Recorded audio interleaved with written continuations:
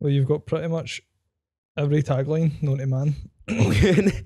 Known to man. You've got, I think I went on your LinkedIn, 6 times Young Entrepreneur of the Year, UK's most innovative inventor, now in property, serial entrepreneur on pretty much every level possible. Mad exciting stuff in the future, man. So it's fucked, mate. It's actually mental what you're doing, man. That's cool. That's good fun. But to run it all back then, Flux was obviously where things started for you. Yeah. I was making sure because I did see a couple of other things that I was looking at. But how did Flux actually start? And like, was that something that you were always obsessed with, like engineering and creating products? Or is that something that evolved with, I imagine, how businesses evolve for you as well? Yeah, exactly. So Flux started out of, much like you with the gaming, I was like a professional kind of bagpiper. Yeah. I've been playing since I was 9, and then took that on. Then I started to get a bit of a passion for engineering. Yeah. And eventually when I was through school, I applied for competitions and things and scholarships and all this and got a lot of recognition for that. So I had a kind of newfound talent in engineering, and I had my passion for playing the bagpipes. And it got to a point where I combined that and made a product. So basically, to give a rundown of the product, there's a problem with moisture in the bagpipes. So condensation from your lungs enters the bagpipes. It lies on the surfaces of the instrument. It can crack the instrument, changes the sound, all these things, and it's really uncontrollable. It's out with your control. So basically, there was a few other products in the market that tried to capture the moisture from your breath. But what I done is went and re-engineered the full system. All the products that were on the market already, I tripled up on them, and they didn't work. So I went and used the kind of skills in engineering, looked at what had to be done a lot of research, and then it took me 4 years kind of developing that throughout school. Then how Flux kind of started. I actually hate the name, by the way. I don't know about you probably love the name of your business. I hate mine because I picked it when I was so young, and then you hear it all the time and it just becomes old, man. Yeah. I don't know about you, but anyway, so it's actually the Latin word for airflow, right? Okay. So I thought I was being smart with that, which is totally fine. So anyway, we're there, we have to stick with it now. So made this product when I was 14, developed it. It cools and condenses the moisture from your breath. It's like blowing on a cold window, and then through a difference in pressure, it absorbs it out the main airway, and removes it out the main airway, and then it's absorbed by a special cloth. And the cloth's really, really, really fucking cool, man. It's something that absorbs like 4 times more moisture than any other like sponge or special bead that other kind of products use, and it can be reused like over 300 times. So it's absolutely class, man. So that's made a real mark. And that's where Flux really started. So that's the kind of product side. That's mental, mate. And in terms of Flux, mate, I used to play with a guy in COD. His name was Flux. So that was his alias, mate. Was so it X Flux Cyan? No? No. It was Flux, and then it changed to Fluxery, was his name. But it was, in terms of my name, we were actually rebranding the name of YEN, mate, because I felt like it was... I was so close to doing that with my own thing, man. I just feel like it's too corporate, mate. See, the thing is, right, I had the World Pipe Band Championships at the weekend, and I had a stall and I was running it. And although I hated the name Flux, folk come up and they're like, fucking hell, it's the Flux, it's Flux, you know what I mean? And they've seen it for ages, and that was my first physical event. So I reckon you'll find one day that it'll, like, folk will be like, oh shit, that's YN, it'll come to that. So, but maybe it's a good time for you to do that, maybe it's no, who knows? For sure. I think it's what we're aiming for in terms of the people that we're targeting, the market we're moving into. The target audience is definitely far different from Young Entrepreneurs Network. Is very corporate, kind of what it says in the tin. Not super intriguing. It's like if you're not a young entrepreneur, it's like turn off. It's a step back, so we're going to be rebranding it, mate, and we're going to be, I don't know when this episode will be going live, to be fair, I might just drop it anyways, but we're going to be merging with Young and Lazy. Right, we're taking Young and Lazy's name and using that as a face of the company. So that literally represents that no bullshit approach to entrepreneurship, mate. And even at times when I feel like I was taming myself on LinkedIn and stuff because of, and people associate network with networking and BNI, you know, like all the kind of stuff they associate with, when it's nothing like what I do or what you do, SXR, for example. It's nothing like that. And Young and Lazy is way more bold, way more I think it represents me as an individual and everyone else within the network. So. Exactly. I feel like the new form of networking for us, it's like it's working together. Yeah. Isn't it? It's actually doing something together, as opposed to going to a coffee morning or something. So I've never been to one of them.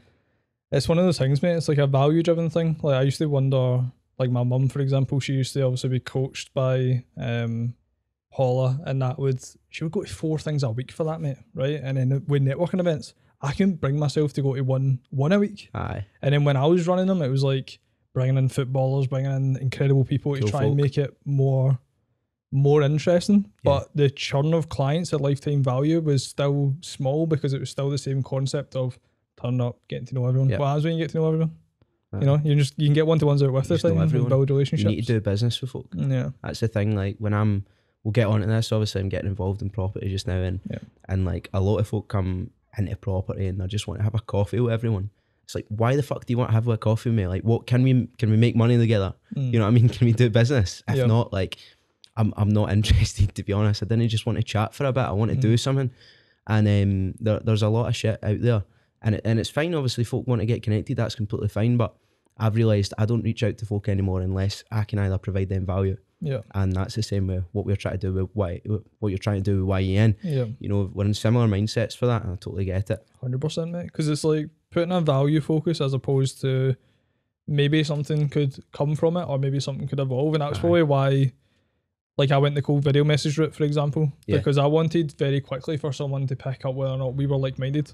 Yeah. And that's what I'm doing you. Like, exactly. That video would have hit and it would have made you think, fucking hell, I could probably work with this guy, or I could probably get along with this guy. I like it. Whereas people just go down a route of like, what's happening, Robbie, mate? How you doing? Love your content. Let's go out and grab a whatever. And it's like, what is the, you know, how do we move forward from this? And I know people want to naturally build rapport, and I think relationships, Naval speaks about it all the time, relationships compounding over time. And the more you get to know someone and the more your relationship grows, the more opportunities are presented. Yeah. And I wanted to build an environment, probably similar to what you were thinking too. I want to build an environment where people's relationships compound, but at the same time, they get immense value. Yeah. And it's like, people can't lose when they're in that environment. Totally, man. Totally. So, in terms of SXR then, the thought process with that, with Suhit, what was like, because I know we've kind of briefly spoke about it when we went and grabbed some scran, but the kind of thought process being you were a student entrepreneur for a lot of the time that you were in entrepreneurship, and you wanted to provide support for individuals that were super young. I mean, what's some of the ages of people within SXR? Yeah, SXR. So basically, I'll tell you what SXR is first. Yeah, go for it. So, or the reason we started it. So, me and you, John, went into business completely differently, right? I got connected to Scottish Enterprise and then got connected to like RBS, then it was Strathclyde, and I've been through all these accelerators and everything, which is brilliant. It's been really good for me. It's got me connected to the right people. But for pushing kind of newer things, like what you're doing and all these products that your clients are doing, it'll work a lot better for them. But for me, I went the traditional route as such, you know, and I got so much value at that, and I still get a lot of value at it. I've got office space at Strathclyde and things I use now, and that's absolutely brilliant. So Suhit went the same route. He'd done a few other things, but we both shared an office at some point in RBS. Went through that accelerator for 18 months, I think we went through that, and we had good connections to like the easy money that can be actually accessed if you have the good idea and the right people. So it gave us a lot of value or experience. So we thought we want to share this because literally it's so easy that you just actually need to send an email, have a chat with someone, find out if your idea can be supported in any way, and you get money. So, and it's good if you're young. We found that all these accelerators and things in Scotland, support in Scotland that's available, which is brilliant. They really want to push young innovation and young businesses and all these kind of things. So basically, me and Suhit were pals through RBS, and we just got chatting. We were like, let's try and provide some value, not just off of these connections that we've got in both our industries, product and service based, but the fact that we started our businesses when we were young is like 14, 15, and that we're running businesses in university, and that we're using everything to our advantage when we're young. So we thought, let's push this and let's kind of start a group that's going to help people. So it started in January. I think we launched the kind of first cohort this year, and it's grown. And actually in the past month, it's starting to grow like this, which is really, really good. But it is just a lot of value for young people trying to get involved in business, and like if they've got an idea, if they're trying to push their business. And it's been really, really great for that. 100%, mate. And I think obviously being involved with SXR too, I think it's something that people from the outside will think an element of competition, whereas we both see it as an element of collaboration, helping each other move forward, and they're far different. Just like we said before we came on, me and you are different individuals, so we'll attract different kinds of people. Yeah. Even though we're like-minded, it's something that, just like you said, the routes that we went down will shape. It's like, I think some people don't realise, people like Gary Vee, Grant Cardone, fucking even Andrew Tate, they're all shaped by like their own version of their own reality that brought them up. Yeah. So what like you want to pass on to students or individuals that are entrepreneurs at a young age will be different from what we pass on, or different from what the groups are focused on, or whatever it may be. And that's what's super fucking powerful, mate, because you're in a position where, see, I come across a student entrepreneur that's maybe just not ready for where YEN could potentially take them. Yeah. Why would I not pass them to you to see if that would potentially help you move forward? So exactly. It's all about that connection, man. It's all about making connections, helping each other out. That's how relationships are built. And it's getting to the point where it's been like 8 months now, and me and Stuart have been running this, and we obviously have our weekly calls and all this. And we're getting the cool guests in and all these millionaires and all this stuff, right? And that's brilliant. But it's actually like lifestyle coaching. Yeah. We've got a young guy who's 15 when he joined. I think he's just turned 16, and he's making that, what is like $4 grand a month. He's trying to scale that to 10 a month. And that's just in the last 8 months. We've got him like inspired to go to the gym. A couple of lads, like 3 of the lads in the group are going to the gym together 3 times a week and that. And he sent a message in the day and said, going to the gym is like the best thing I've ever done for my confidence and like my well-being, and that helps in my business. And I can see that, and it's like actually fulfilling, and it's getting to that stage for us where it's like, right, we've helped this person now, and our job is to make ourselves redundant. We don't want folk to stay forever, because in the business model it doesn't really work, does it? You want folk to join, take what they need, get inspired, blah blah blah, and leave and go on and do massive stuff, and that's what we are all about, you know. 100%, man. It's something that is, it's the like you said earlier on, the kind of newer scope of networking, the newer scope of providing value, but not in a way that is based on how many clients can I pass you, and what kind of money can I put on the table for you. It's something more fulfilling. Things like the gym, man, and things like we had Conor Malone. He does a high performance day once a week. He's up at 4 and he's at a run at 4:30, and he records the run and he records what he's thinking about and how it's going to shape his day. And then the whole point of that is that he's ahead of his day by an extra 2 hours before he's in the gym as a personal trainer and doing everything that he's doing.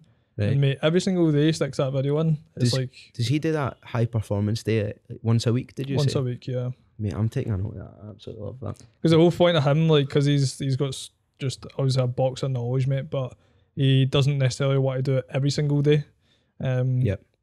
So the once a week, mate, it just allows for him to just challenge himself in every level possible. That's class. And being up at 4, mate, and it's like, even that, like, he's like talking while he's running, mate, and I'm like, mate, if I tried to talk while I was running, man, I'd probably pass the fuck out, or I'd fucking start coughing or something. But the inspiration, mate, is like so contagious, man. You wake up, mate, like I wake up at 6 every morning, and see when I wake up on his high performance day and he's put that video in the chat, I'm like, I am ready to lock it the fuck in. You know that boy, he was on The Apprentice, Thomas Skinner.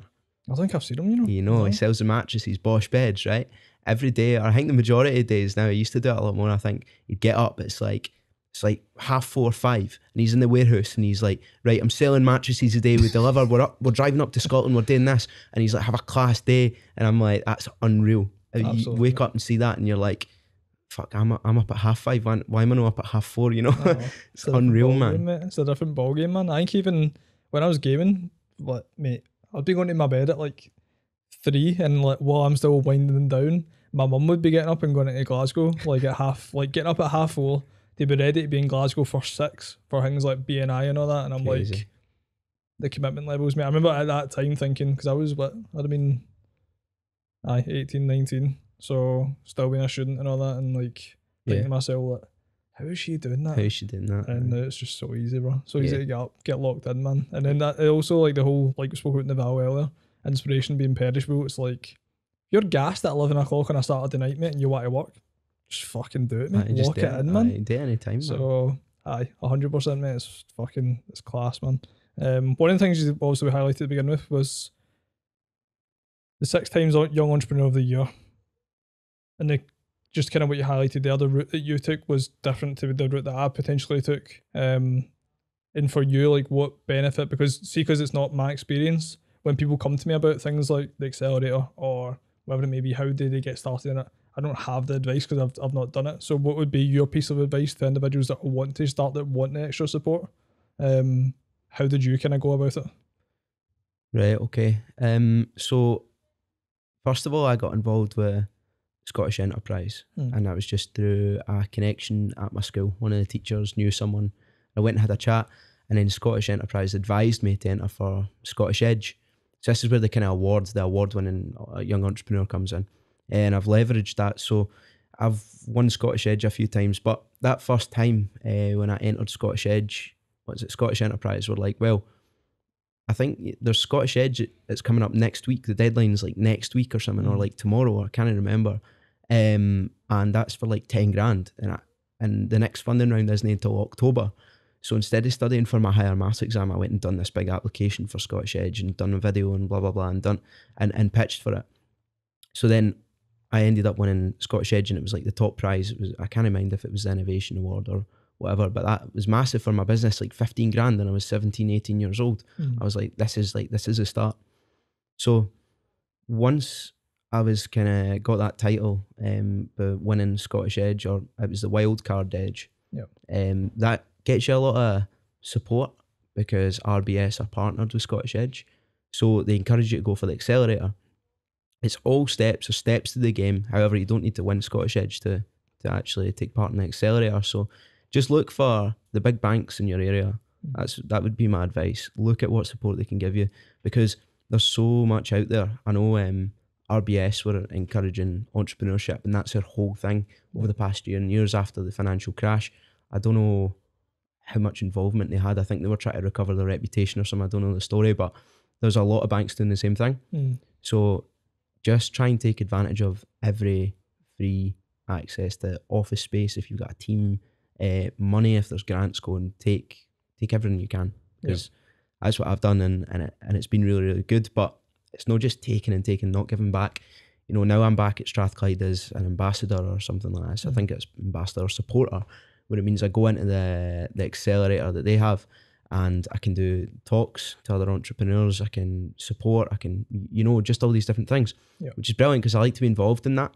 And I like kind of chatting to other entrepreneurs and seeing their journey and seeing how we can relate and seeing what we can do. Yeah, so 100%, man. No, that's class, man. Like, amazing piece of advice, mate, because it's something that I don't have any knowledge on. The route that I wanted to go down was get myself to a position where if I could make the money without needing absolutely anything, it would put me in a position where no matter what, I'll still always be able to make money and deliver value. Yeah. And it's something that both routes have led us to a path that we're incredibly happy about, mate. And it's just about finding, just like we said earlier about Gary Vee and stuff like that, it's like finding your own path that aligns with what you want to achieve and utilising it. And for a lot of people, man, at that early stage, like I was fortunate enough to have gaming behind me, to be streaming, to be doing what I loved anyways, and using my spare time to build a somewhat sustainable business model.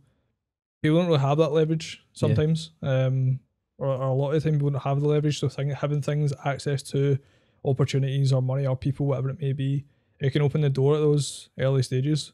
So yeah, mate, it's always a good thing to cover, man, without a doubt. There was one of the other businesses as well, Next Gen? Next Gen. Yeah. What do you want to talk about that? Or? So Next Gen was a project that we never ended up taking on. Right. And it was with, I think it was a chap called Aaron Reid, who's a really good young entrepreneur based in Falkirk, my hometown. We had a passion to like regenerate the town centre and all this and stuff. So Aaron's a great lad, and he worked for me at Flux for a bit, which is cool. But we thought, he had this massive vision, and I bought into it right away. I was like, to take tech startups to Scotland, to the very kind of top wealth people in Scotland to invest in, trying to do something like Y Combinator in the States. So we thought, let's do this. And in the end, we never took it forward because we had the connections to the investors and the people, and we had the connections to the tech startups. There was someone actually messaged me last week looking to get involved, and I was like, I'm sorry, it's not actually going. But we found out that there was a roadblock because the high level investors actually wanted the kind of speed bumps and things in the way, not just to be taken direct to investor. Yeah. And it's quite cool to see that because I know that the route they'll take now is going through the accelerators and the banks and all this, and it might take them a few years. However, they will learn a lot from that in order to get connected to these investors. Obviously, they've got relationships in place, and that was it. So again, that was something that was like kind of trialed and tested, and we had a lot of good kind of plans for it. But end of the day, it was going to be a non-profit thing, which is completely fine. But it probably wasn't going to provide as much value for both parties as we thought it was going to. Yeah, absolutely, mate. And the topic of bumps in the road and stuff like that, what has been your kind of biggest bumps in the road that stopped you from moving forward?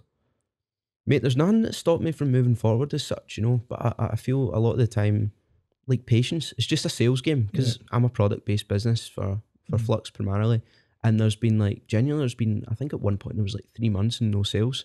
And it's like money coming out the bank, out the bank, out the bank, out the bank. And I'm like, what's going to happen here? Am I just going to have to liquidate the company? Am I just going to walk away, move to bloody Bali or Thailand or something? I'm fine with that, but I mean, like, I want to push my business here. But it always there are ups and downs as well, you know. And I'm at the point now where its class sales are really good, and it's growing and growing and growing. So I'm going like this, but I'm not going to get complacent because I know that you never know. I might have another month when there's no sales, which hopefully there's not because we're growing now and it's always going well. But that could happen. Absolutely, man. I think it's something that's interesting. I'm not really, in hindsight, maybe to begin with, I probably would have had the same thought process as you with Next Gen. It's like you have access to these investors, you have access to these amazing ideas, bring them both together. It's a fucking recipe for success because the main thing they're needing is the money, and then the flip side, the main thing they're needing is, like, obviously then the young individuals are needing the money, the investors needing opportunities to invest in something early doors. So it would make sense, but I think probably through what you've learned yourself and probably what I feel like too, where the bumps in the road, the shit that does go wrong, the 3 months of no sales, that is what inspires levels of growth for you to actually move forward and also install conviction, install everything that is required in order for us to actually achieve what we want to achieve. So it doesn't really surprise me in hindsight, to be fair. It needs to be hard, man. It needs to be hard, doesn't it? It needs to be fucking hard. It's not going to be easy. That's definitely something that the roller coaster of business is like required.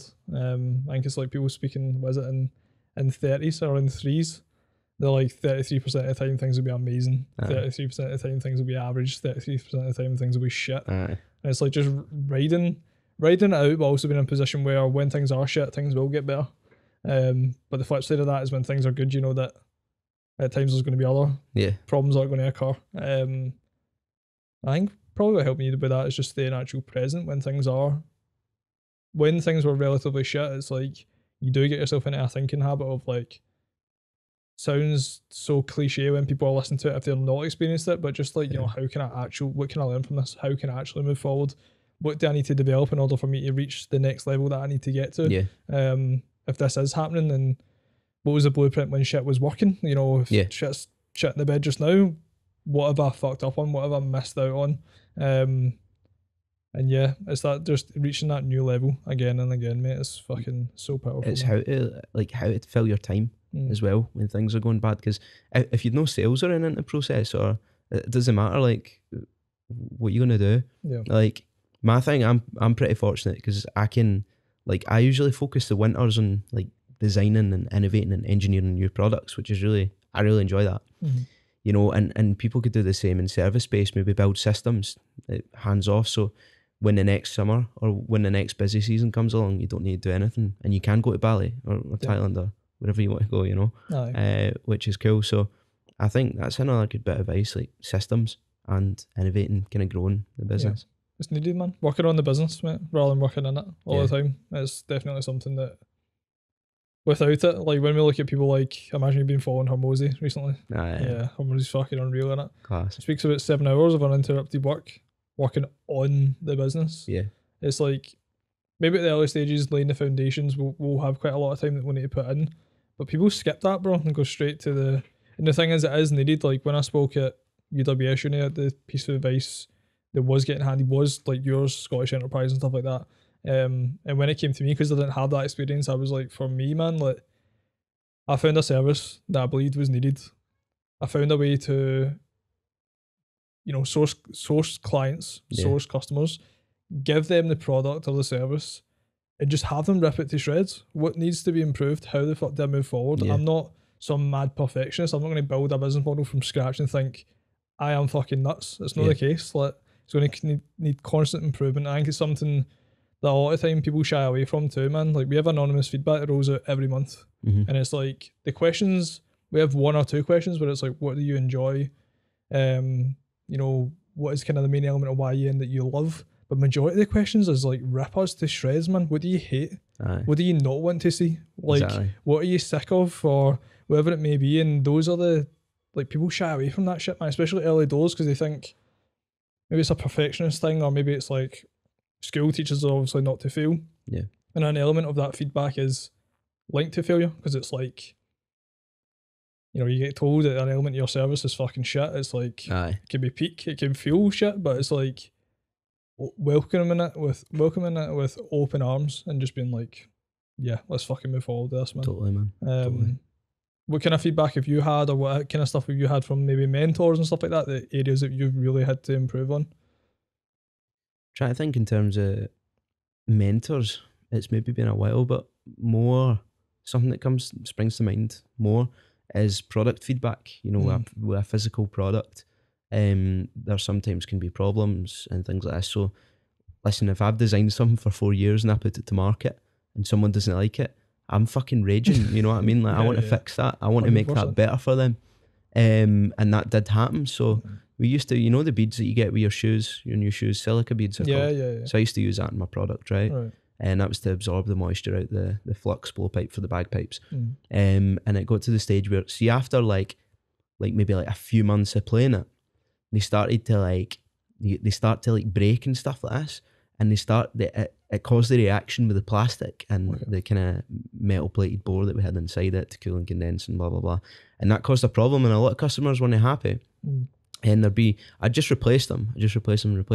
So I thought, I can't keep doing this. It's no sustainable, you know. So over that winter, I done a shit ton of research, a shit ton of prototyping, and I went out and found this material that absorbed 4 times more moisture, can be reused, all this kind of stuff, and it was so much easier to deal with. So when the beads used to get wet, you'd take them out and you put them in the oven, and it would take half an hour, and you need to filter them all in, and they're pushing all the flare and all this stuff, right? And it's a lot of hassle. However, I didn't see it when I first released the product. I thought it was easy. It was like funnel, blah, blah, X, Y, Z, boom, you're sorted. But now I've just made it even easier, and I've not had a single bad word about the product since. And that shows, like, I suppose it's from my product design background. It's continuous improvement and development. Get a product out there to market, because my product was due to launch in March before the pandemic. And I was like, I'll postpone it to August. So I did, middle of the pandemic, launched it. But that was a good thing. You need revenue, you know, get the sales, replace the old ones with the customers, whatever, and then just continue improving the product. And people see that, and people recognize that in your brand and your person, and they appreciate that. And I think that's sustainable business. Absolutely. It's definitely something that it's like the reciprocity given when people don't necessarily expect it. And a lot of times when you think about when you've not bought from someone again, it's usually because their approach to whatever has went wrong doesn't align with your values in it. So it's like your values was to replace them because something went wrong. You want to take accountability for that. Even though it was something that you'd tried and tested. And sometimes you can't see, what is it, the wood for the trees? Like, just can't see what's in front of you, mate. So I think a lot of people could apply that, whether it is to a product-based business or a service-based. You are going to meet clients, or you're going to bring on clients that are, you put them through the correct vetting process and you think they're absolutely unreal, and they potentially could be absolutely unreal. And the feedback that is given is so important at those stages, where when you find your ideal clients and they start being brutally honest about the things that they think could help you move forward, it's like, listen to it, man, implement it. You know, if there's a good few people telling you about something, and you trust them and you built a good relationship with them, it's like, that's probably something I should listen to, man, and kind of implement. So There was something that we spoke about when we were grabbing some scran, mate, and it was about you being shy as a kid. Yeah, mate. Yeah. Yeah, I used to cry going to birthday parties, mate. Used to be a wee loser.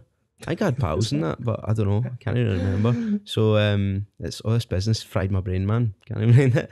But I used to like cry going to birthday, cry going into school and all this when I was a wee boy. And then the kind of turning point for that was when I started playing the bagpipes, and then I got good at something, and I got recognition for that. And I was like, "Fuck! I like being good at something. I like being like getting this feedback."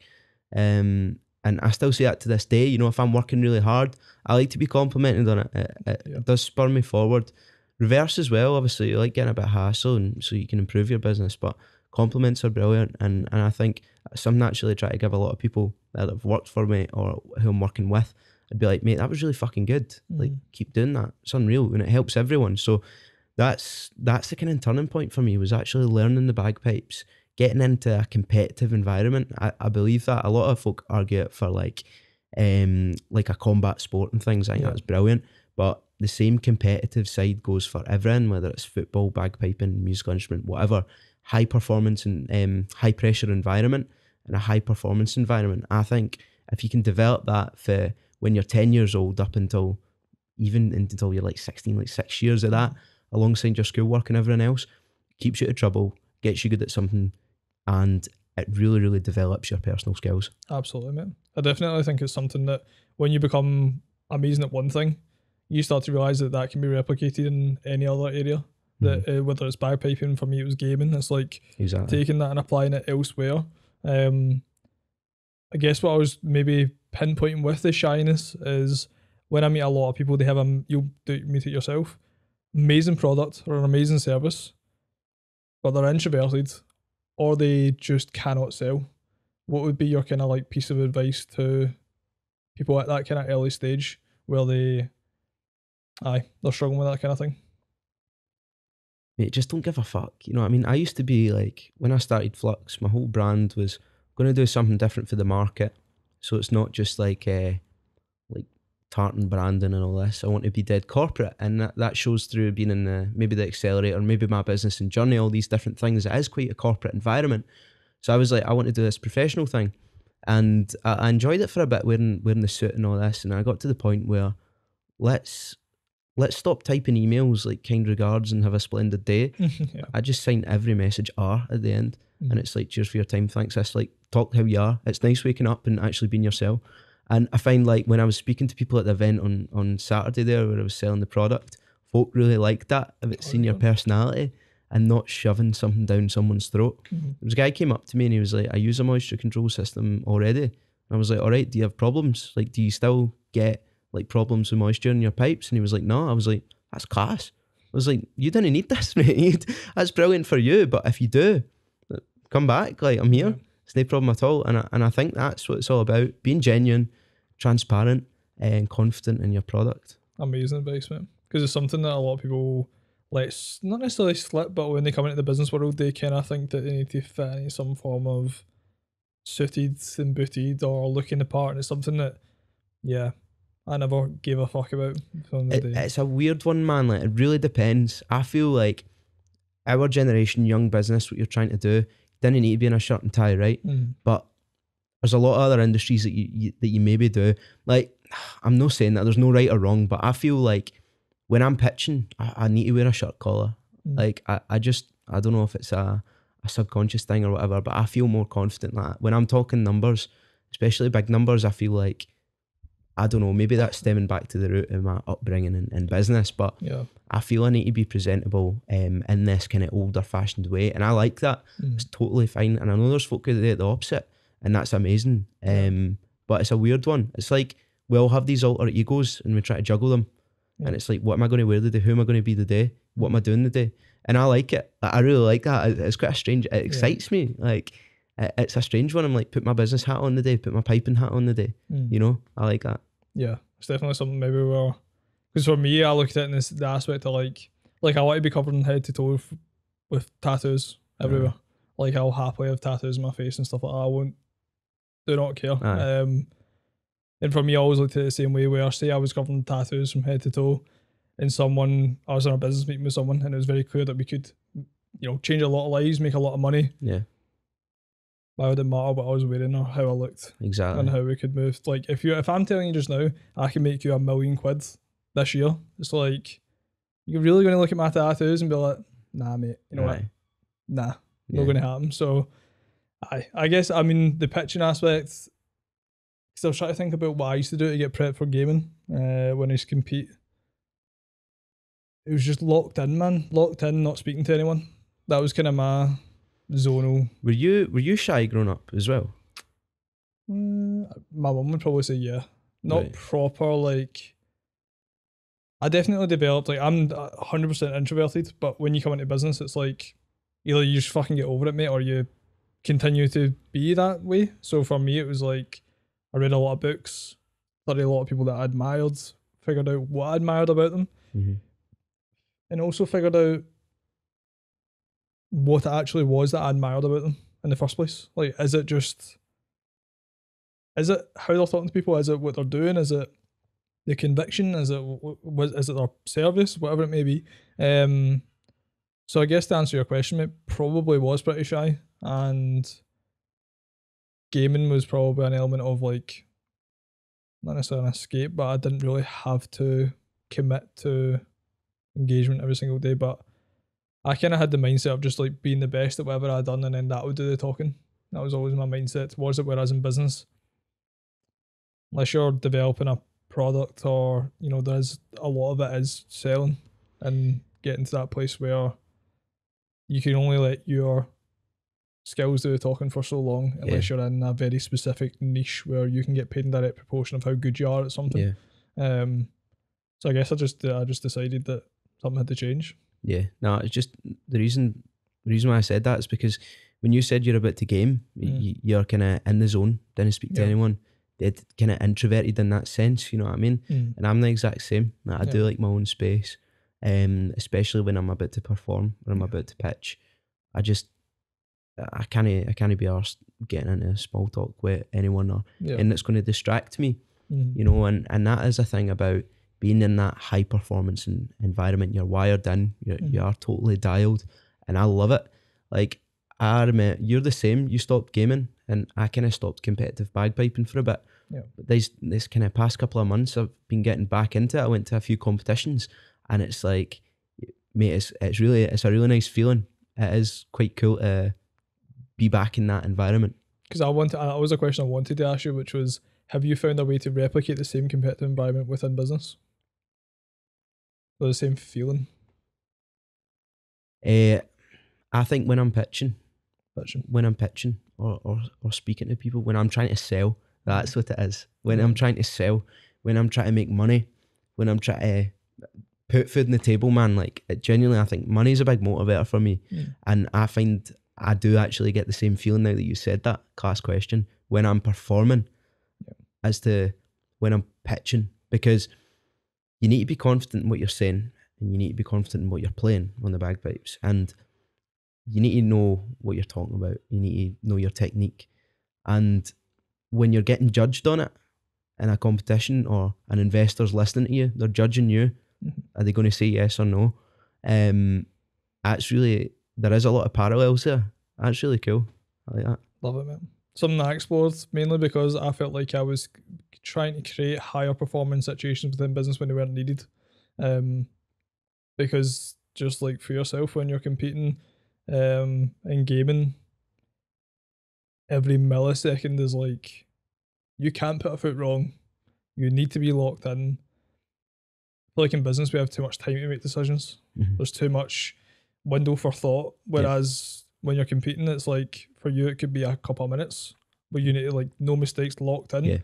For me it could be like a fucking 3-day tournament, but every single time that I'm in a game, which could be 10 minutes, 15 minutes at a time, there's no window for any mistakes. And if you make a mistake, somebody else is in the game that's not made a mistake, so they are ahead of you. And that feeling in business, mate, is yet to be replicated for me. But I'm yet to be in that environment, like pitching or whatever it may be. And I probably imagine it would make me feel the same way. And when you speak about selling too, it's a buzz, but at the same time, it's like competing, mate. I've had times where I've fucking would beat a teammate and just naturally my whole body is lit up and I've jumped up and I've started shouting and screaming and getting gassed and fucking, you know, like even the clips on my stream, man, of us, we came third in the Fnatic Invitational, which we were sitting first to the fourth game, and we won the first game, and in the second game I believe we came second.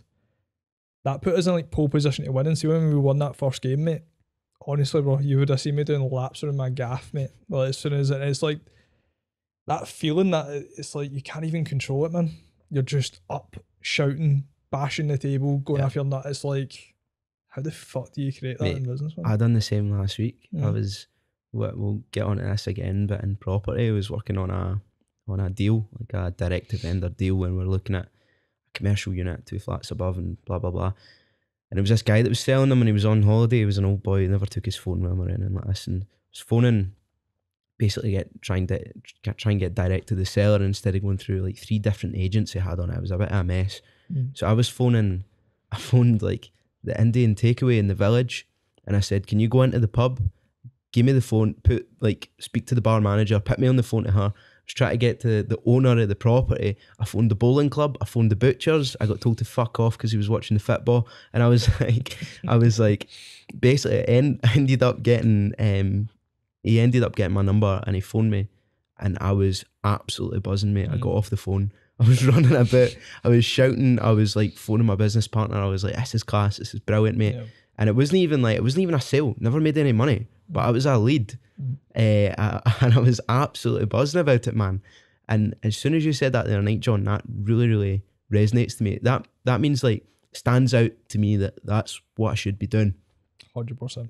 It's like that flow state. And like Jimmy Carr spoke about it on Bartlett's podcast, and it's like, it is, man. Enter on a flow state, doing what you truly desire.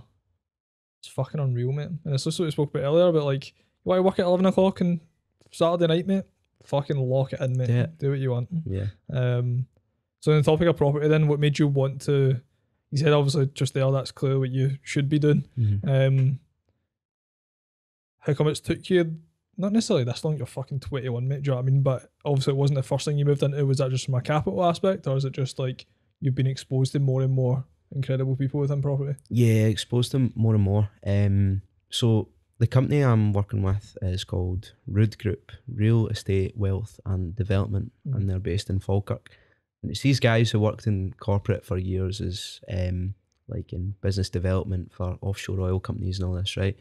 And they got to a stage where they thought, fuck it, we want to do our own property thing. So it's been 3 years, and I think they've scaled. I think they've got over 250 buy-to-let properties, which is class. Like, it's amazing the rate they're scaling. The portfolio is worth like over 25 mil. And they're cash flowing a ridiculous amount and all these things, and that can be done in such a short period of time. I think the reason why it excites me is because you've got obviously a real asset, but something that you can recycle cash with, good debt. Like, I love learning about cash, how money moves, how like properties, it's crazy how money moves in property. So basically, anyway, and I think it was like over a year ago, myself and my pal Ryan Retson, who's working with this company now, we seen these guys in Falkirk buying up all these buildings, making them better, and we thought, fuck, we love this. That's class. So we sent them a message on Facebook, these 2 guys, and we were like, can we come down and just get a chat and like see what you're doing? So we went down and had a chat, and they invited us to an event a couple of months later. They sponsored a big music festival and blah blah blah, and they had us in their VIPs, and we thought, these are good guys. And they've got such a good head on them, and they're so switched on. And I really gravitate towards that. And over time I just developed naturally developed an interest in property. So basically the last 8 weeks I've been doing a sourcing apprenticeship. This chap called Connor Tracy is he is the top property sourcer in Scotland. He basically is running a sourcing apprenticeship to develop all these like high-end property sourcers, because there is a lot of shit out there. You know, when I'm phoning the kebab shop and I'm phoning the bowling club trying to get someone's number for a lead and a deal, that's the effort that it takes. It means you can actually charge more fees, you get a bigger discount, you give the client what they need as well. It's not just getting something for home report and putting it out to a group of random investors and fucking you about, you know. And it's why I don't actually post a lot about what I'm doing in properties, because I don't really care, you know. I'm building these business relationships naturally this time, and I'm really enjoying it because no one wastes my time. Yeah. And I like that. So anyway, basically long term, I want to have my own portfolio, hopefully with my business partner, Ryan Retson, in the future. But first, like, I'm really taking it a step at a time. I just want to do some deals. I just want to build some good relationships. And obviously I've got a connection to a lot of people with finance. So when the time comes, I can really start to scale massively in property and build my own buy-to-let portfolio, but looking to getting commercial and all this. So there's loads of different stages to it, but right now I'm at the beginning and finding deals. Absolutely, mate. Sounds like you're truly immersed in it, which is fucking dynamite. One of the things that I pick on from what you're saying though is your ability to deploy patience and being okay with the fact that it's going to take. Mate, and something that I was speaking to my pal Robert about this yesterday, and see, we all like the crypto craze and all this, and I think like we've all been through it. Yeah. And it is like, although you say to yourself, this isn't a get rich quick thing, 2 years when your money's down and it's no up, you're like, fucking hell, man, what's happening with this? And I was fine, like I was totally devoted to like putting money into crypto and learning about it and all this. But obviously your patience wears a bit thin. But with property, I genuinely, I feel I'm all right starting at the very beginning. Like I'm not relying on this for an income just yet. So I really want to take my time, meet the right people, and do real business. Yeah. I think so many people could learn from that, mate, because when a lot of people they're in such a rush, man, like when they first start, and I think everyone is, like, probably a lot of my reflections over the last few months, man, have definitely been that, you know, to begin with, I was looking for that silver bullet, that this is where everything's going to change. This is the person that's going to change my life. This is the mentor. This is the introduction, whatever it may be. This is the client. But in reality, it's in here, man. And like finding the position where knowing what to do, who to do it with, and when to do it are all three main components for you to move forward at a rate where you start instead of thinking in fucking what can I make happen today, you're thinking in weeks. Instead of thinking about weeks, you're thinking in months, and it goes all the way up to thinking in decades, mate. And it's something that people can't grasp at that early stage, man. And it's like when you get to that place where you're at peace with time, so blissful, mate. Yeah. You're not in a rush anymore, bro. You're not like race against the time, like. And I think that directly links to what we were speaking about with the desire thing. A lot of people will feel like backs up against the wall, you'll create an environment where you have to survive and you have to then move forward. Absolutely. I've done it for myself, like starting out, man. But it's just realising that the only way we lose Hormozy style is if we quit, mate. So it's like, we're not going to quit, bro. So you're right. Just continue to move forward. Aye, man. You're bang on with that. It's all about patience, consistency, having a long-term mindset on something. Yeah. That's really, really, really powerful. Yeah, man. Love it, man. And then we kind of spoke briefly about Denmark. You went there to study over there. Yeah. And also you kind of explained a bit about their, would it be ecosystem is how you for producing entrepreneurs? Yeah. I found it fucking interesting, mate. Like I thought it was mental in terms of the system that they've got set up over there for university, and also obviously I didn't exactly have an experience with uni where I was like, that's class. I didn't find uni beneficial pretty much at all. Whereas you've had a far different experience, and when we spoke about it previously, it's class, man, because we've came from completely different routes, like you've highlighted, completely different journeys. But we've both learned so much from those routes, and uni for you was something that was, from what I've gathered, you've really enjoyed uni and you've got a lot of benefit from the engineering side of things. Would you say that is the case? I'd say I've not enjoyed it. Okay. But it's got me, what I've got out of it, I've really enjoyed. Okay. Like the entrepreneurship side, the university, how they've supported me, incredible. Absolutely amazing. That's taken me on leaps and bounds. That's given a lot for my business, and I appreciate that. And I should totally appreciate the education, which I do. The educational contents, it's good. But I mean, studied online for 2 years. I went for I have an incredible relationship with my teachers and things at school. They treated you with so much respect.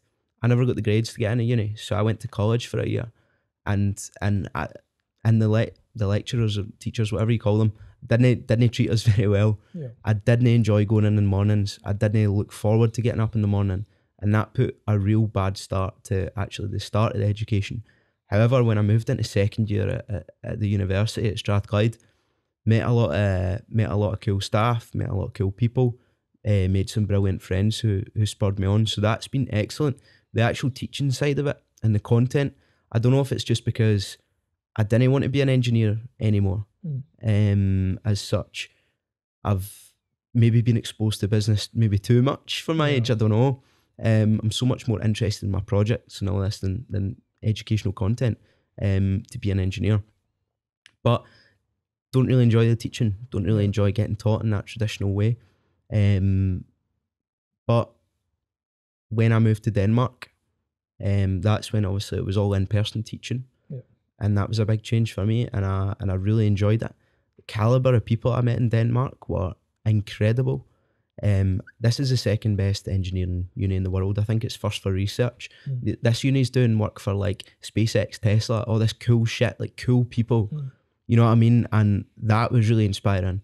Going into this, I went into this class, I'd call it a classroom. It was a building. It was an entrepreneurship building. X-Tech entrepreneurship building, right? I used to go in there every single day, even if I never had a class. I used to sit there and there's folk building fucking rockets. I'm selling bits of bagpipe and I'm doing emails, and there's someone sitting in front of me building a fucking rocket that's going to the moon, man. And I'm like, this is how cool is that? Like, I never got that when I was in Scotland. I'm getting this in Denmark. I like this. I want to stay here. So anyway, like, one of the goals, I wrote it down before I went to Denmark. No clue how I was going to do it. I want to start a business here. I've never been to Denmark in my life. I never knew they were building rockets and that in the uni. So went and ended up taking this class called X-Tech Entrepreneurship. And this is really, really cool. There's 45 teams. It just shows you how much money they've got. And it's brilliant. And they put it into the right things. So 45 teams. Each team got $1,500, I think it was equivalent, £1,500. And you got 13 weeks to develop a product or a service or whatever. Some people were making solar panel business, folk were designing carbon recycling, where they put carbon in boreholes and it would, I don't know, regenerate the fossil. It would basically make fossil fuels again. I don't know. So we did the same thing. So for 13 weeks, we designed a product. And at the end, you'd pitch for investors, and then we got 20,000 kroner, which I think is like $5,000 or something. I'm not sure. And then now we're in the final for, what is it, 10 grand in December. I'm not sure. But anyway, we did that, and the product that we made was a really, really cool lamp. Basically, this is a technology that it's a light that has very, very little shadows when you put your hand under it, and it does it through multiple diffusion plates and a lot of cool stuff. I don't think I actually speak too much about it, but I'll just go for it, man. I'll just go for it, John. The Danish police can't get me in Glasgow, man. That's true, they can, John. I'll not get back in. But so anyway, we made this cool product, and out of the 45 teams we pitched, we won the funding. And another thing that stood out for me was working with all internationals. You know, I was from Scotland, my teammates were from Mexico, Faroe Islands, Denmark, Spain, Greece. Wow. I was like, I didn't get, again, I'm comparing everything to what I get back in Scotland, and I'm not getting any of this. And I had an incredible time. I started a business, a cool product, which should be to market in 12 months. I think it will be used in the electronics manufacturing industry, maybe for surgeons and dentists for intricate work. If you've got a lamp with no shadows, that's a game changer. So that's what we're working towards with the Danish project. And I'll be going back there hopefully very soon to work on that and prototype and do all the cool stuff that's involved with a product-related business. Fucking hell, mate. That's blowing my mind, because that's an element of that's a world I've never been exposed to. Like product development, engineering. Like my brain can't even fathom how that would even be possible, mate. Mate, you ever had a project, or when you're working on YEN and you're doing just like maybe work that some folk would see as tedious. Yeah. But you really, really enjoy it. For example, I get it where it's like a buzz, it's like a hum, like you're in the zone. I get it when I make content because I really think about it and I can take hours on it and only make 2 posts or whatever, but I really enjoy it. Complete waste of time, but I'm in that zone. And I get it with prototyping. When I'm 3D printing at the laser cutter, behind my computer, making 3D models, CAD files, all this kind of stuff, like I'm thinking and I'm making something and it takes me forever, but it just time passes like that. Yeah. I know artists get it a lot. They think it's 2 minutes, it's been 5 hours, and they make a piece of art. And do you get that? With gaming and business, to be fair, yeah. Because the question I was going to ask you was, do you think entrepreneurship taught you to become more resourceful? Because what you spoke about was you've maybe been exposed to too much business, like at this kind of early stages. And I think for us, when we maybe look at things like uni or whatever it may be, it's like, we'll just go and find the answer. Well, if we can't find it online, then I'm sure we'll know somebody that can help us move forward. Yeah. And Tony Robbins kind of speaks a lot about it. Like, it's never necessarily about the resources, but it's about how resourceful you actually are. Do you think that's something you've developed through entrepreneurship, or do you think it's the, like you're speaking about now, the engineering side of things? It's, I'd say probably in the foundations, the engineering stuff, man, because don't know, I was ripping things to shreds and reverse engineering stuff when I was quite a young age. But saying that, I think that resourceful side could be seen in 2 aspects. Yep. I used to sell things at school to make money, just so I could go on like a water sports trip with my pals at school, because maybe their parents could afford it, but mine couldn't. So I was like, fuck, I need to be resourceful here. So my mum used to make tablet, and I used to go into sell it school and sell it for £1 a bar. And I ended up saving, I think I made like 300 quid, and I was able to go on this water sports trip, and that was brilliant. And that taught me for a young age to be resourceful in terms of money, finding money, making money. Aye, man. Aye. That's classic. Your mum done that. Like, you just kind of like knocking heads together and like coming up with a way to make the money. It's definitely something that, that was sick, mate. That's fucking class. Because I thought you were going to hit it with something like, I used to buy, first years weren't allowed up to the van. Aye. So I would sneak up and get some bonbons and then sell the bonbons, a single bonbon for like however much it was. So it was like 50p for a bag. Right. And you could sell like one bonbon for like 10p and there'd be like 20 of them in there. Yeah. So you'd 4x your cash. Class. Which is just like, as a kid, you're like, this is mental, man. How's this happening? There were so many other people that were doing it too. And it was just like whether or not you had the balls to just go to the van and maybe get caught or maybe not, but it would put you in a position where if you came back with like fucking 5 bags, mate, and now you've got all these kids that are all craving sugar and they can't get it, it's like, I'll pay whatever it takes, man. So I also used to spend all my cash on match attacks when I was younger. Easy, yeah. And that was like, you had to be resourceful with then getting scran. Like, mum would give me, in high school it was £4 for dinner money for like break and lunch. Yeah. I mean, I'd splash like 3 quid of it in match tax and try and find a way to budget the quid for the rest of the day on scran and that. Man. But it's interesting. I think like your financial blueprint, did you develop that through books or education, or was that something that you? No. Nah, I was never a big reader growing up. I'm more so now. I realise that there's so much value. You know, if you could have like 5 minutes with, or if you could have like an hour with Elon Musk or Barack Obama, you totally would. Yeah. Who would say no to that? So why not read their book? They've went and written everything they know. Like, so read it. You know, like, taking knowledge for other people is really, really important. But when I was younger, it was all just I used to just play the bagpipes all the time, man. I used to go busking, and I never really read books so much. I feel like everything I've learned is a lot through just my own experience, and going out there and doing things. I'd say that's how I've extracted most of the knowledge I have. Yeah. It's interesting because I feel like a lot of people get stuck in the loop of not realising that their beliefs are made up based on their own experiences, and they'll have beliefs around money or business or whatever that will just hold them back completely, and they won't be able to not necessarily shift them, but it will take a book or a person or whatever it may be. Aye, mate, to be honest, the 4-hour work week by Tim Ferriss, I read this a few years ago when I'd just left school, and that changes your attitude towards how money works. Yeah. Rich Dad, Poor Dad I've read as well. That's probably like the first one that everyone reads to realise the power of money and how to use it and things like that. And that's good. But because I had a product-based business and it's all about building systems and how to get your kind of product out there without you doing anything. It's all how to like mitigate lifestyle risk.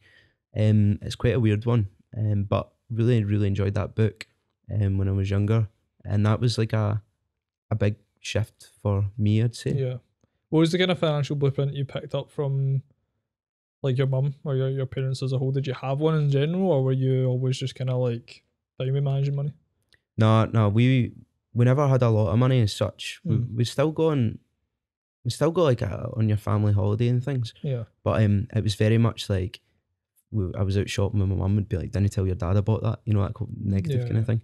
And then, for example, so when I was 15, I got this scholarship and bursary to go to this massive private school, and incredible school.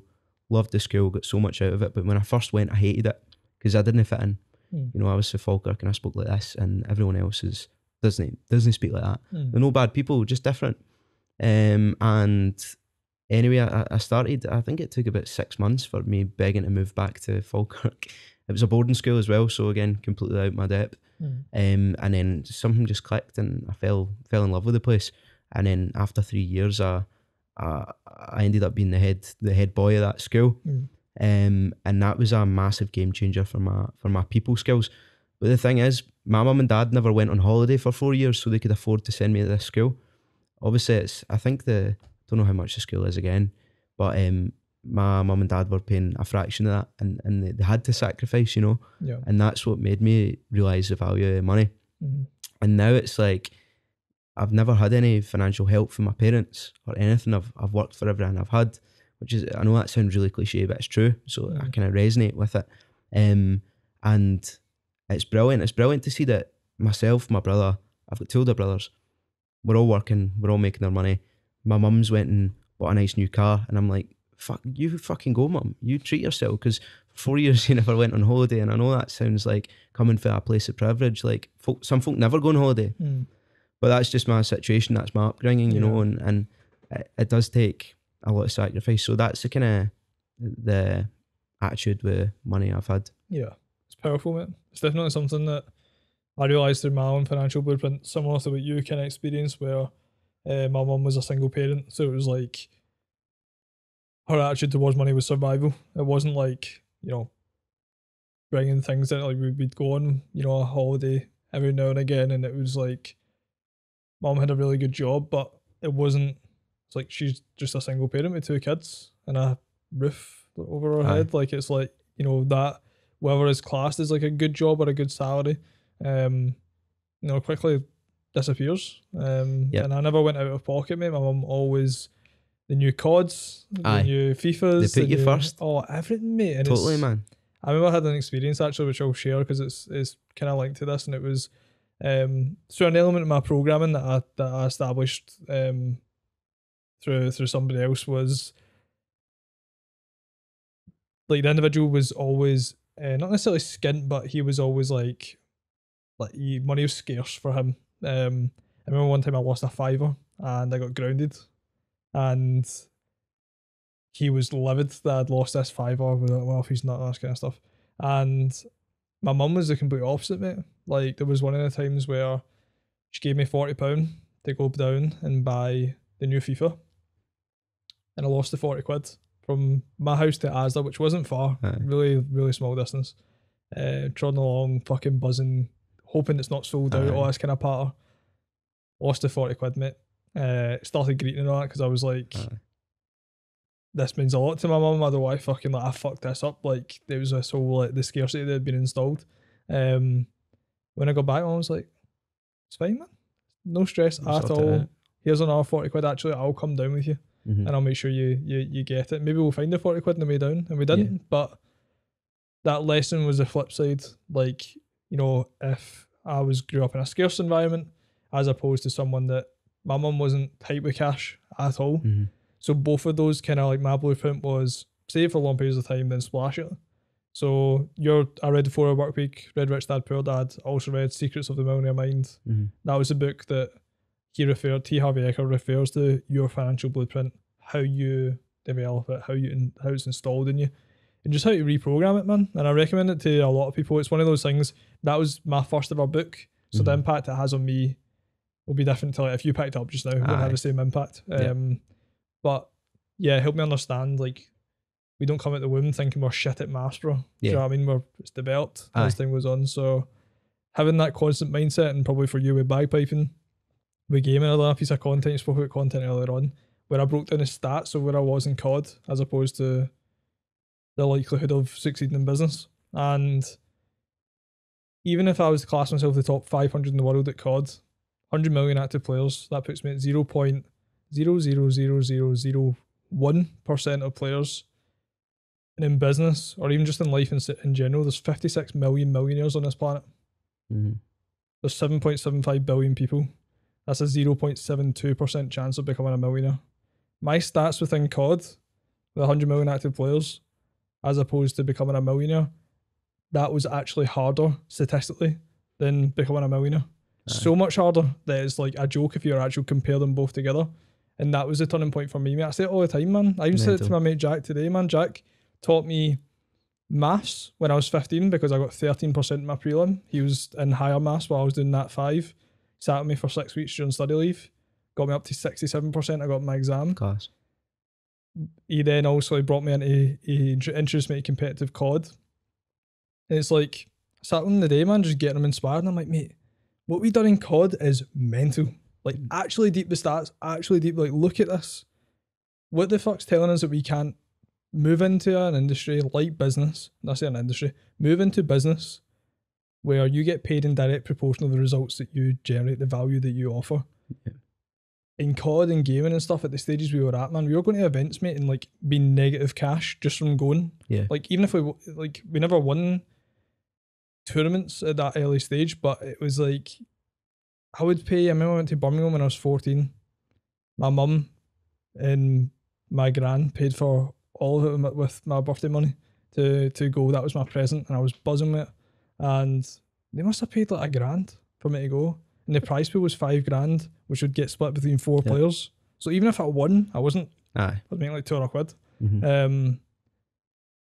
And like when I was explaining it to Jack, like today, I was like, we can move into an environment where you become the top 0.00001% of business owners. You're a billionaire.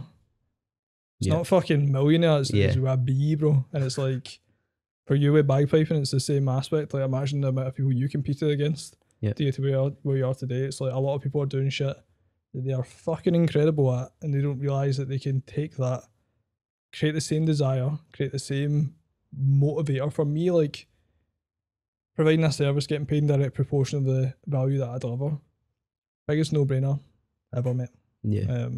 Went a bit of a tangent there, mate, but it's pure passion. Mate, loved it. I love it. And as you're saying there, like, getting paid directly proportional, that's a thing when we're speaking about upbringing. I think it is important for folk to obviously know the value of money. You know, when you were saying you lost your 40 quid for your FIFA, you're thinking, fuck, my mum would have had to work like four hours for that, or whatever, you know. And that's the same how I was with my parents growing up. If they bought me something, I'd always think, fuck, my mum's put like 8 hours work into that. Or like, I think it's important to realise that, but I also think it's important to, as soon as you turn 16, go and get a job. You know, I used to work in a pub, I used to work in Tesco, stocking bananas, I was a delivery driver, I used to do all this, right? And that makes you not so much realise the value of money, but realise the value of time.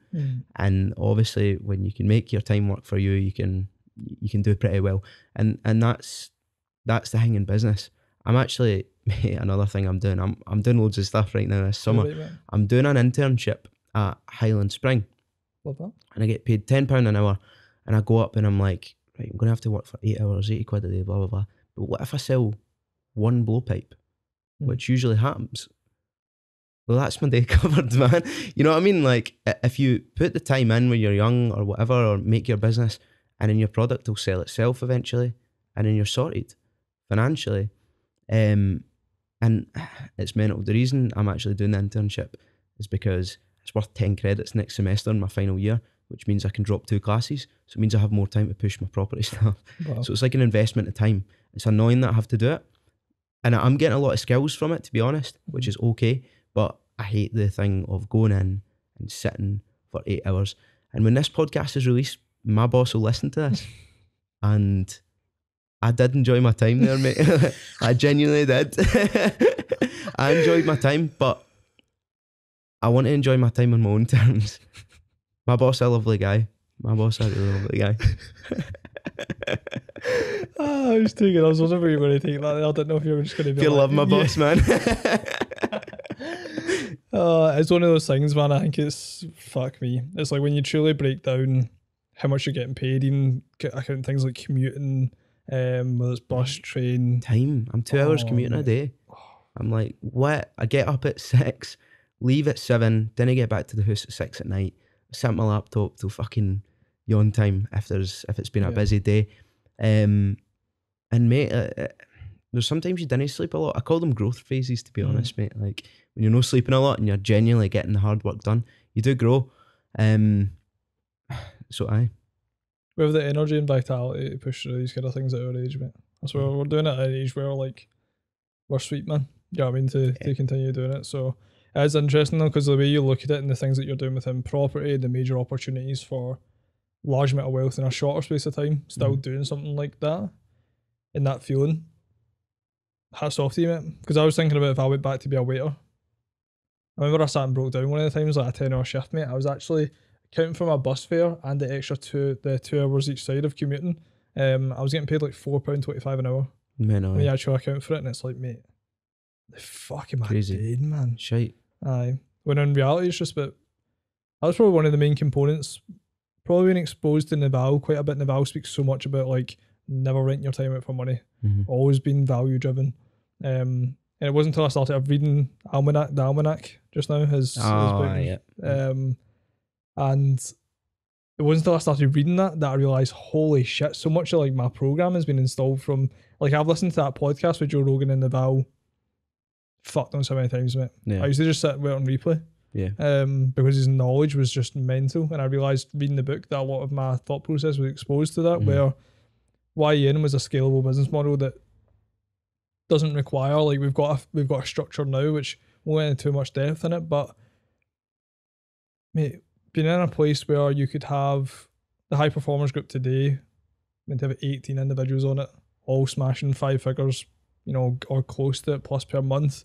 The power of having such a strict vetting process so that when people get in, everyone is so inspired, and it's like a proud feeling. It's like sticking people in a room together, or I remember when I used to host the networking events, I would bunch up the people that are like Robbie's class, Blair's class, Andy's class, my mum's there, right? I'm going to split them all up and put them in people that aren't really like me, right? So that, like, the thought process was like trying to make it sustainable for everyone when it just wasn't possible.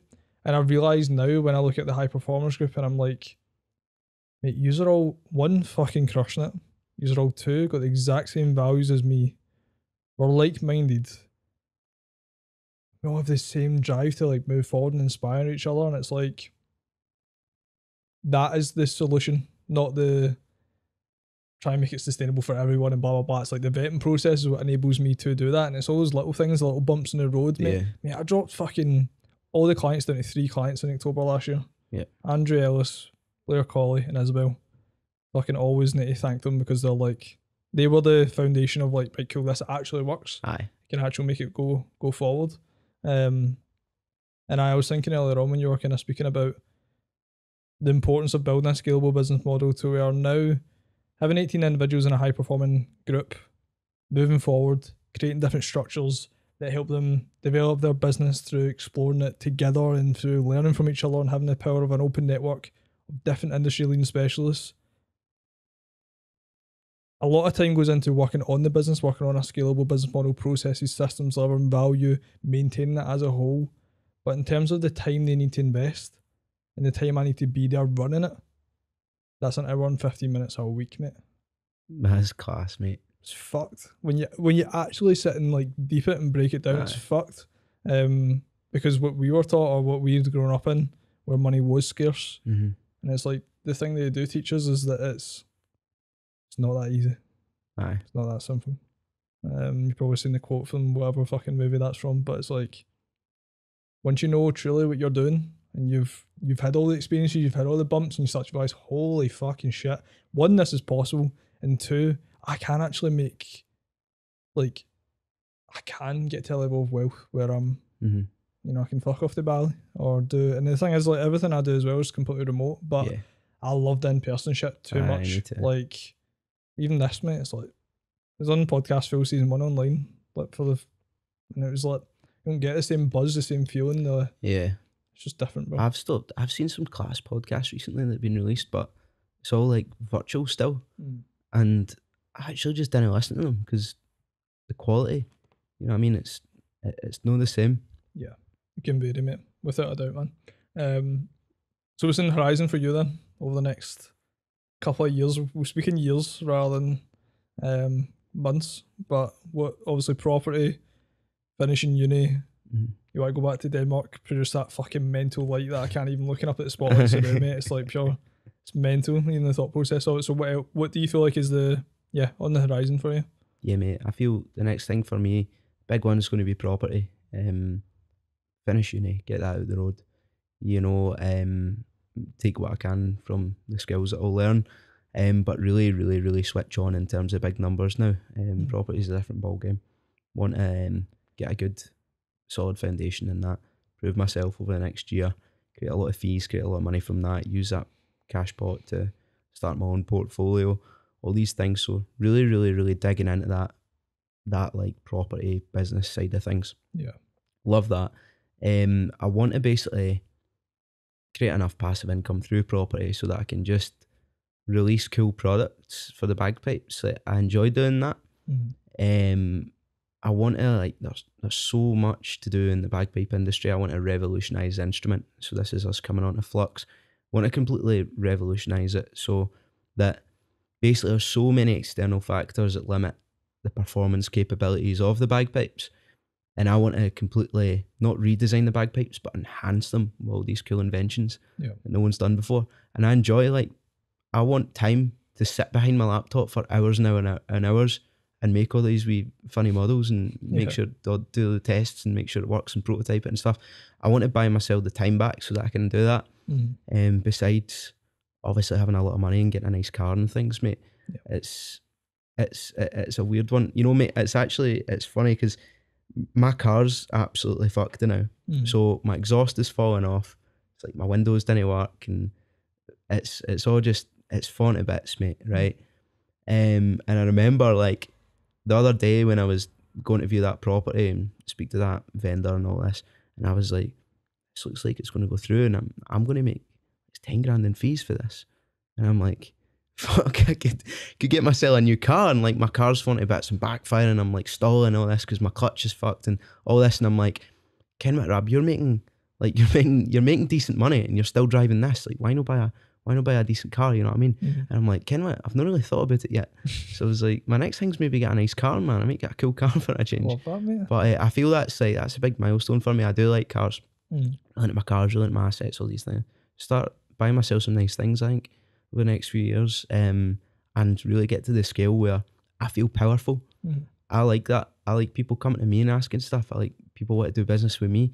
And right now, especially I've done business before in my industry, and that's fine, I've cracked that. People know who I am, but in property, different ball game. I'm a small fish, I'm a beginner, and I want people to see that I'm not like anyone else in the industry. To be honest, I just want to make everyone a bit of money, and we've all got a bit of dough in our pocket, and we can all buy the missus a nice watch or whatever, you know. And that's a winner. So building that kind of genuine image behind business for me in property over the next few years is going to be really important, in order to get that sense of power. And folk would be like, fuck, that's Robbie MacIsaac. Like, he's driving a minted car as well, but he's actually built this massive thing from scratch. Sounds to me like, I can't wait to see you achieve all of these things, mate. It's going to be fucking outstanding. It's going to be brilliant. In terms of people being able to witness this journey, what kind of platforms are you predominantly on? Totally, man. Personal, probably. You know, I'm not really pushing a mad personal brand right now. I'm just posting some cool stuff that I like. So follow me on Instagram, just at Robbie MacIsaac. I'm sure it'll probably be in the comments or something. obviously I've got your Facebook and your LinkedIn. I'm a bit more corporate on the LinkedIn just now, but yeah, Matt, just Instagram's probably the coolest. You'll get a real sense of like my personality on that and things, you know. Don't really give a fuck in that sense. So yeah, man, Instagram's a big one. Love that, man. And in regards to SXR, there'll be a lot of potential young entrepreneurs obviously listening to this with obviously the name of the podcast and stuff like that. But would be anyone that's wanting to start out in business, or they've maybe started already, how do they get in touch with you with something like SXR? Yeah, totally. So we don't have a page. We don't really push it that much like that. It's just word of mouth. We get a lot of connections through that. So SXR, it's our kind of young entrepreneur consultancy as such. It's more of a support group for young guys who want to make a bit of dough. So just reach out to myself or Suhit Amin, who's my business partner, and he's really, really cool, really successful in the agency-based business kind of side of things. So just give us, you'll see it again if you just follow me on Instagram, and you'll see me tagging them and stuff. We have a bit of banter on that, so totally just get in touch. Listen, we're here to help. We're not putting brands on things or names. Just reach out to us, and if there's anything we can do to help, whether that's bagpiping, business, property, anything, I'd love to have a chat and see if we can do business together. So that's me, John. Love that, Robbie, mate. Thank you so much for coming on, mate. It's been fucking likewise, man.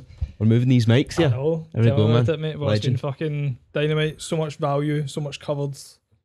People can take a lot away from this, mate. We'll also be doing a part 2 in the future when some exciting drops. Yeah, so, there's big news coming, definitely. But no, John, it's been class, mate. I'm absolutely buzzing. Outstanding, brother. We're sweet, man. If you're listening on YouTube, make sure you subscribe. If you're listening on Spotify, make sure you ring the wee bell. Follow if you haven't already, and make sure you hit us up on Instagram, man, and let us know the main takeaways, the main golden nuggets.